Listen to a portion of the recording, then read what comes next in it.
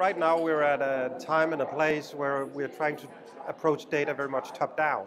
Define what I should have in order to be able to disclose or make this or that claim, and then I need to go back all the way through my supply chain and find the land managers, the indigenous people, and get them to give me data.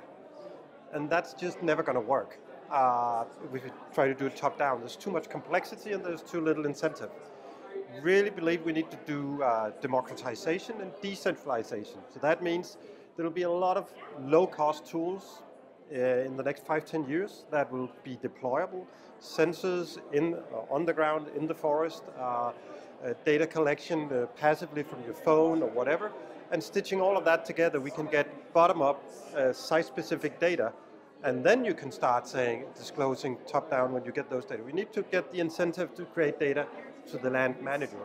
Yeah, well, I'm with Moja Global, which is this open community that hosts a tool that's called FLINT, Full Land Use Integration Tool, which is a modular, free-to-download tool that has been derived from carbon modeling tools that the governments of Australia and Canada did 20 years ago.